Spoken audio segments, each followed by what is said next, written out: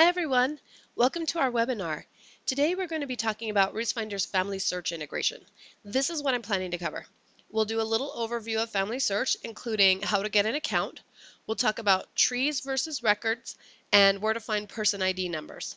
Then we'll talk about importing a tree from Family Search into RootsFinder and how to get additional generations after that initial import.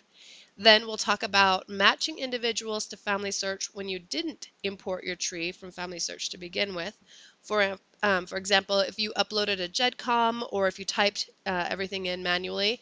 Then we'll talk about how to compare the information between RootsFinder and FamilySearch, copying facts and sources between RootsFinder and FamilySearch, and family members. Then we'll talk a little bit about a couple other FamilySearch features. So let's get started with Family Search accounts. In order to use the RootsFinder Family Search integration features, you'll need a Family Search account. They're free, whether you're a member of the LDS Church or not. If you don't have a Family Search account yet, you can get one at FamilySearch.org. Click Free Account, and it will walk you through their setup process. If you're a member of the LDS Church, it may ask you for your member ID number. You can get that from your recommend or ask your clerk for it. You may also want to find out about additional partnerships for logins that might be available to you as part of your Family Search account, since the church has arranged for special access to some partnerships for LDS Church members. So then when you've set up your Family Search username and password, you'll be able to use those at RootsFinder to keep things synced. Okay, so then next, I want to point out the difference between types of Family Search data that RootsFinder works with right now, so that you understand the types of information that you'll be dealing with. So you have records, which are collections of documents and databases that are collected from various sources around the world. These are not in any sort of family tree structure. At the time of this webinar, there are over 2,000 collections online at Family Search containing over 4.7 billion index names. So that's a lot of records there. You have literally things from A to Z with collections like Alabama births and christenings down to Zimbabwe death notices. These records sometimes come from microfilm, and you can sometimes get an image of the actual document right here on the site. And it's all free and integrated with your RootsFinder database. And so this is where some of RootsFinder's record hints come from, these Family Search records.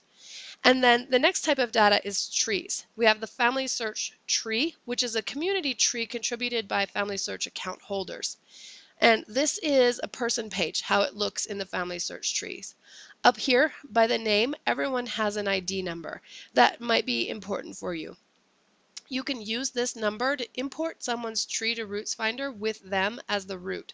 And then when you import it to RootsFinder, all this associated information is going to come with it. All these photos and all of the sources that are here attached to this person. You'll basically get a photocopy of this information as it was at the time you imported it. And then in the future, you can compare your copy with the latest version to see what changes may have been made on either side. So that's a little bit about Family Search. So let's talk more about the integration with RootsFinder. When you first join RootsFinder, you're asked if you want to start a tree.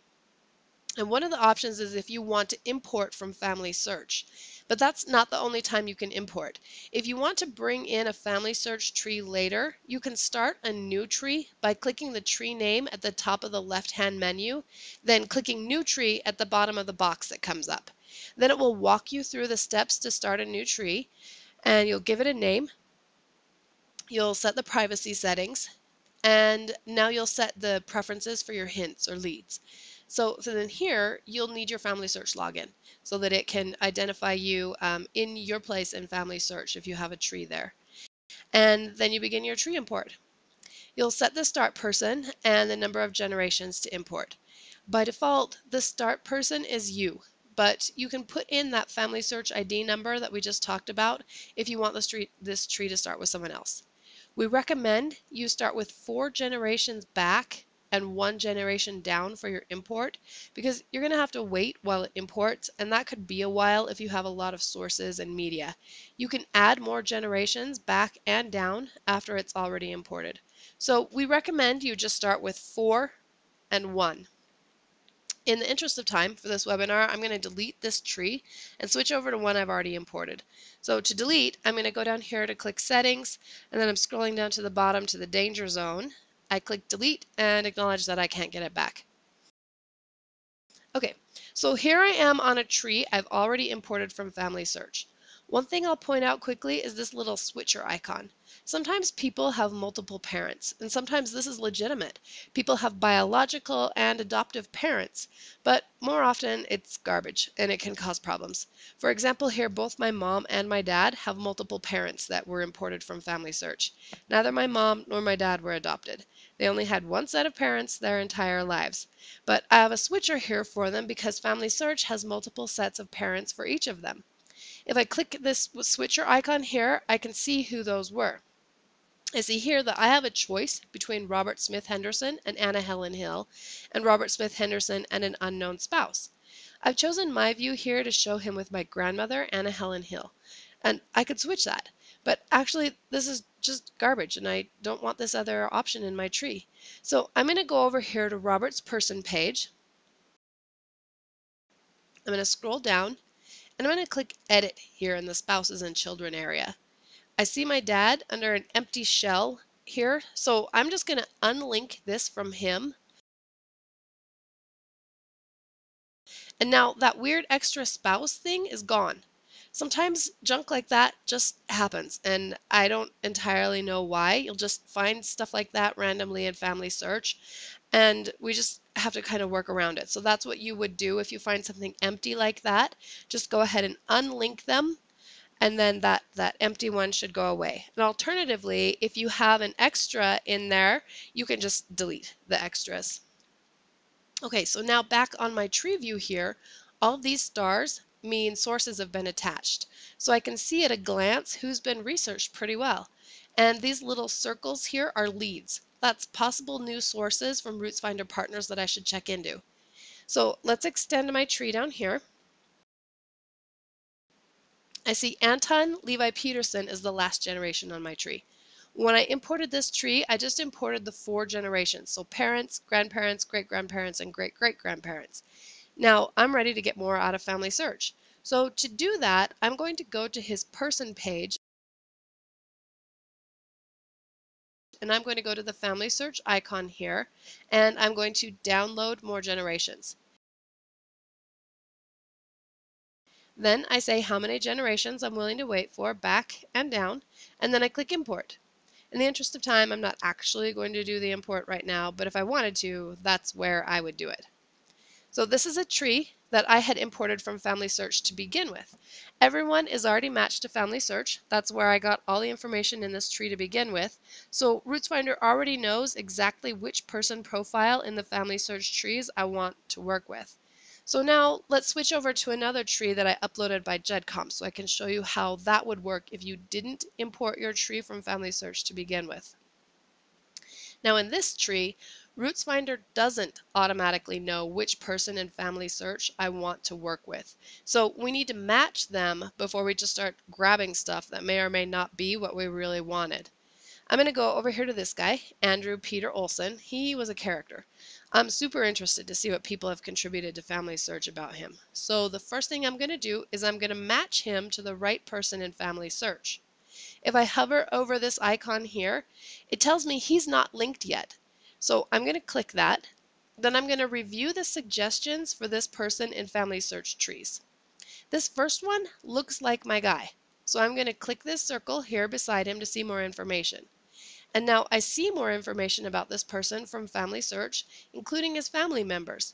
And this helps me make sure that I've really selected the correct person that I want to match. There's another possibility down here, but based on the information I've reviewed, I'm confident that the first one was the right selection.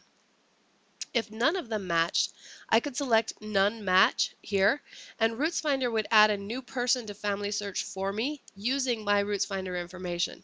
But since I'm confident that the first Andrew Peter is the correct one, I'm going to select him as the match. So now the system is matching my RootsFinder person to the FamilySearch person I selected. So now, see up here, the FamilySearch icon has changed. These 2 arrows pointing away from each other means it wants me to take a look at this and see what the differences are. So I click this, and then I click Review Changes, and that's going to take me to the comparison page. Here on the comparison page, I have my RootsFinder guy on the left and the FamilySearch profile I've matched him to on the right. Now I can just go down this list and see what's different and send stuff back and forth between RootsFinder and FamilySearch. Here I have a burial fact at FamilySearch that I didn't have at RootsFinder. To bring that into RootsFinder, all I'm going to do is click this little left arrow and then select Add Fact to RootsFinder, and then it gets added to my RootsFinder person.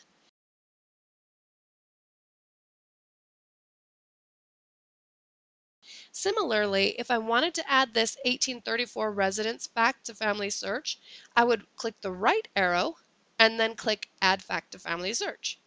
FamilySearch always wants you to add a reason why you feel this information is correct. So I'm just going to write, because I have reviewed this record and this is the correct family. I'm not actually going to send it to FamilySearch right now because I'm just demonstrating this, so I'm going to close this instead of clicking Save, but that's what you would do. Continuing on down the list here, I come across something else that I want to add. This death certificate here. I'm always interested in those. So I'm going to click to add this to RootsFinder, and this time I see two options. Up above, I had just a simple burial fact. It didn't come from any FamilySearch collection, and it wasn't tied to any other database. So all I could do is just copy that over. Now here, I actually have two options. I could simply copy it over as it is without further review. Or, because I see that this is from the database Utah Death Certificates 1904 to 1964, I could add it using the RootsFinder web clipper. So let me show you the difference. If I click Add using RootsFinder web clipper, it's going to open the Utah Death Certificates database for me right to this exact record. So then I can review it and see what additional information might be contained there. I see it even comes with an image. Great! I love that. I love to get digital copies of records whenever possible so I can examine them and pull out all the information according to my thoughts and preferences whenever I want to refer back to it. So that's actually the first thing I'm going to do. I'm going to open this image and take a look at it.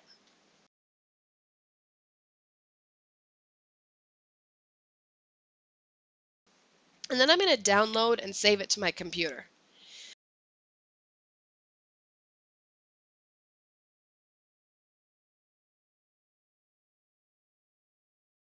And now I'm going to come back here to the details page, and I'm going to use RootsFinder web clipper to gather all the evidence here.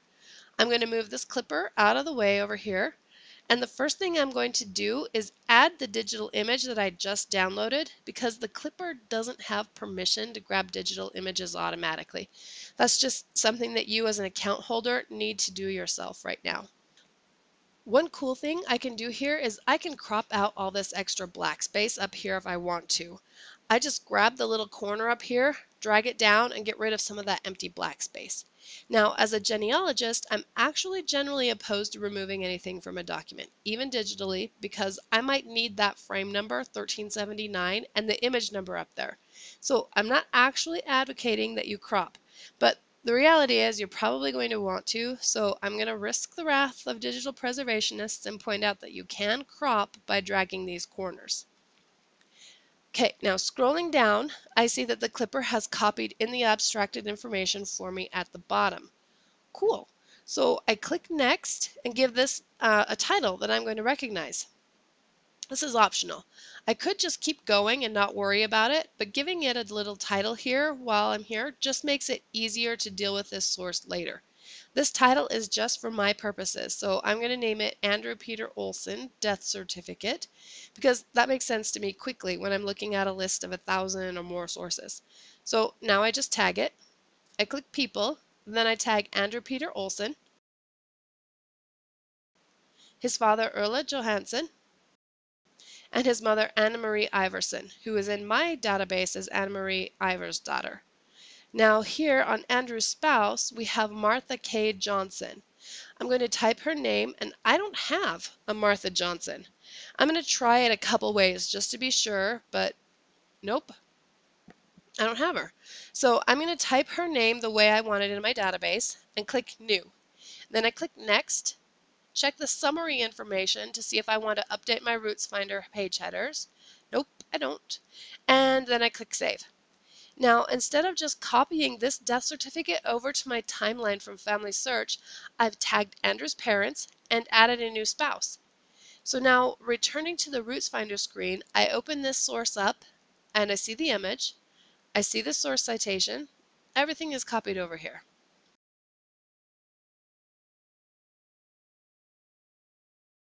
So now, continuing to scroll, this is the notes section. I could copy over all these notes, but I'm generally averse to just copying in random Family Search notes. Typically, I would read them, summarize, and quote them as needed. So I'm just going to keep scrolling. Here I have the media section. Unfortunately, a lot of times photos don't get titles. I'm guilty of this too. I forget or I don't know what to title something. So if a photo doesn't have a title, it just gets called media. So right now, if you don't know what exactly that media is, you can't really see what it is, but usually I don't care. I pretty much want all the media, and then I'll just delete duplicates I may not want. So I just copy those over with the left arrow like this. And now, continuing to scroll down, I came to the parents and siblings section. I can match them all to Family Search right here, which will speed up the match process somewhat because now they will already be linked to the right people because I did it from their children's page. You know, I was on this page and I had the family context already, so I was able to link them more easily. So here I'm going to link Andrew's mother, and in this case I'm going to start with the Family Search profile for Anne-Marie Iversdottir. I'm going to click the left arrow to bring her into RootsFinder by clicking Match or Add to RootsFinder. So now it's going to suggest what it thinks might be good matches for her in my tree. So here I have Anne-Marie Iversdottir. Reviewing more details, I see that she was born in Rakabo, Uring, Denmark. My location matches, but my date doesn't. So looking at her death date and the rest of the family members, I'm still confident that this is the right match. So again, if I didn't find a good match, I could add someone to my RootsFinder tree by clicking None Match down here. But these do match pretty well. I'm confident that these are the same person. So I'm going to click Select Match, and now that will link her profile to Family Search. You can see the blue bar going back and forth up at the top under the header. That tells you the system is working on something in the background, and just be patient for a second while it does its tasks. Hovering over this link icon shows they've been matched in the two systems. And now I would repeat this with other family members, going through them to see what information Family Search has, which might be different from what I have, comparing the sources, sharing information, and generally staying in sync with Family Search. Okay, so one other thing I want to point out here is the additional Family Search functions at the top of the right-hand column. You have Details, Changes, Merge, and Refresh. The refresh just updates your screen to see if there's any new information while you've had this open. I'll open the other three options to show you what they do. The Details link here takes you directly to the person's page at Family Search, so you can see more information if you want to before copying it into RootsFinder. The Changes link takes you to the change history at Family Search, where you can review all the changes various people have made and try to track things down if needed. And the Merge link begins the Family Search merge person process. If you feel there are duplicates in Family Search, this will help you merge them in Family Search. So that's an introduction to the RootsFinder Family Search integration. I hope this webinar has been helpful for you. I hope you can get started syncing and sharing your information back and forth, and that will really help you speed up your RootsFinder research. Again, as always, please let us know if you have any questions. Thanks again for watching, and we'll see you next time.